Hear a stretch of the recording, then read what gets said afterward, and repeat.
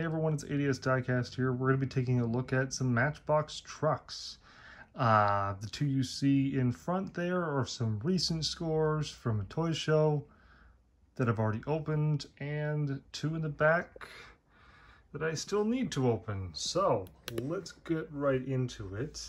These things are massive, so it's going to be a little bit tricky to get it on camera.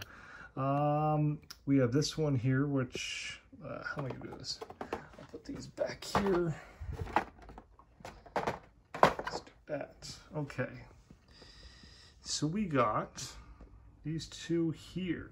I scored these at a recent toy show. I thought I got a pretty good price. I'd like to say I did. I don't know if I want to say how much I paid, but it wasn't really that cheap. I know these are hard to come by. I don't know if they were US only or not. I only just started getting into the Matchbox trucks and stuff, so yeah, they're quite tricky to find. But anyways, there's this one here. I don't even know. Kenworth, Peterbilt? I don't know. Mack truck.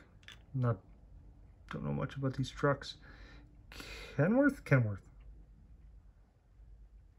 Yes. See if we adjust the lighting a little better. Yeah, it's a little better. So we got this here. These are just cool. I'm trying to collect as many as I can, but they're not cheap. They also don't come up too often. So much detail on these.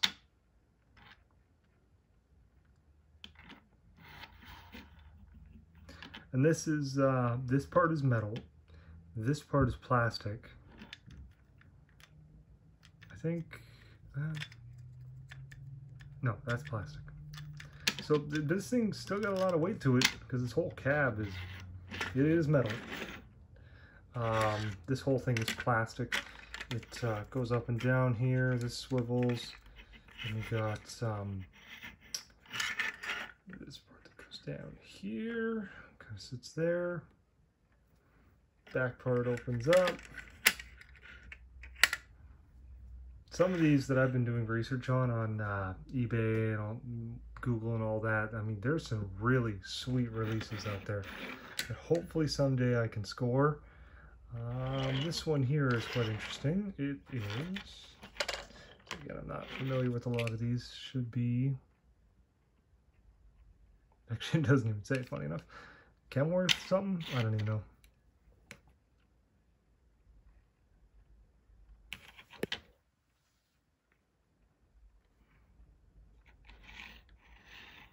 Again, metal cab, everything else is plastic. But other than that, it's still got some really good detail.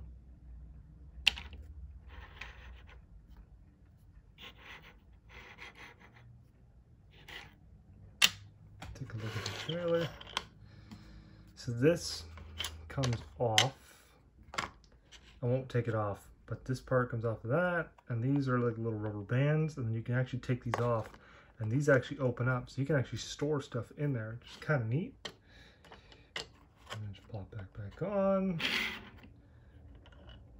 Those just, I think, yep, just sits on top there. I was happy to find those at the local show because they don't pop up very often. But, so there's those. Let's take a look at these Convoys. So there's this one here we're going to take a look at first. I thought about saving the card art on some of these ones, but I'm like, no, throw it to the burn pile. Let's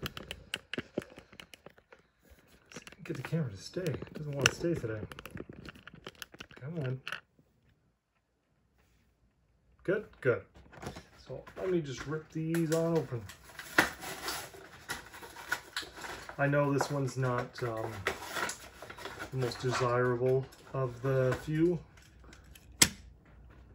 It's not the hottest item, but for how much I paid, I think I paid $5 for this Canadian, so not very much at all.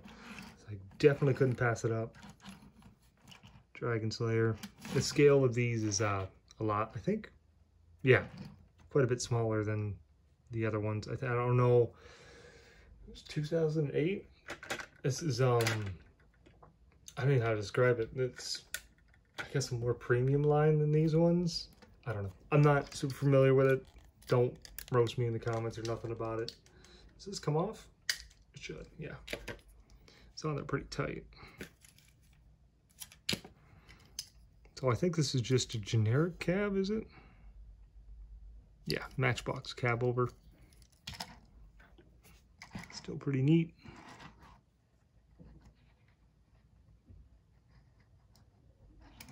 Pretty cool. Then you got this tanker. I think it's all plastic. Is it? Yeah, all plastic. This shouldn't come off, nope. Still got some pretty good detail. And get this back on. These are, oh god, there we go. And then you get this truck. I think it's just some generic truck. Badlander. Kind of neat though. Like I said, I paid $5 for it, so I said, why not?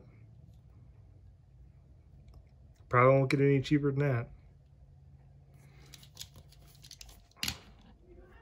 And the other one is the Skyjacker. I was quite excited for this one because the, what is it, Lone Star cab. I've driven a Lone Star cab at an auction here, not on the road, but I did drive a Lone Star cab once, and honestly, I loved it. It was pretty sweet. I thought, hey, that's kind of cool. I drove one of those before. Skyjacker suspension. Does this back open? No. Nope. Kind of wish it did, but not a big deal. So, same thing, all plastic.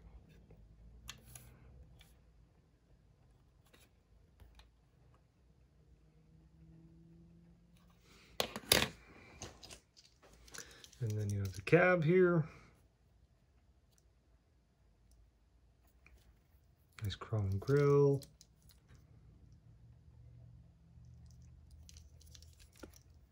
Again, the scale is not 100%, but I mean, it's still pretty good.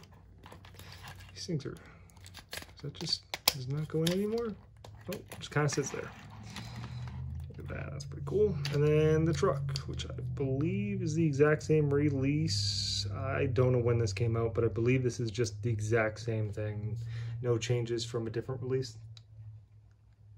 Still pretty cool. I don't think I ever got this one, so works out for me. Nice to see a chrome base on this. It actually helps a lot. Okay, that is pretty much it. Let me actually display them a little bit nicer. Yeah, let's go with that. All right.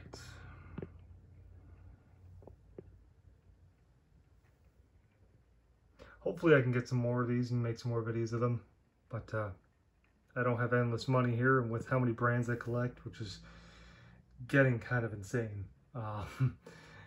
Yeah, hopefully I can collect some more. Just hard to find them because I don't believe these ever came to Canada like so many other things, so it's quite expensive to get them shipped over, so you just kind of have to hope and pray that some local hobby shop gets it and they sell it for cheap, maybe. But anyways, that's it, guys. Thank you guys for watching. Check out my Facebook page and my Instagram. Again, thank you guys for watching.